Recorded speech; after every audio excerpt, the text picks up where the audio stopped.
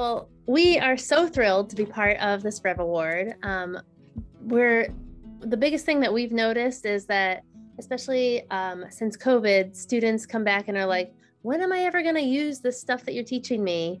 And so our big mission with this project was to find ways where they can get hands-on experience that are authentic, that maybe introduce them to people who use these same lessons in their careers. And this was just the perfect opportunity.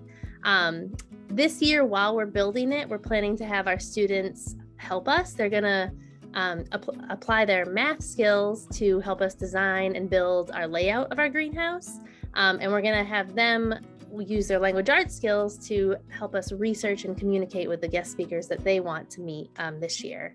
And then beyond that, they're going to be using those spaces as an outdoor learning lab and place for science classes and social studies classes and art and everything like that.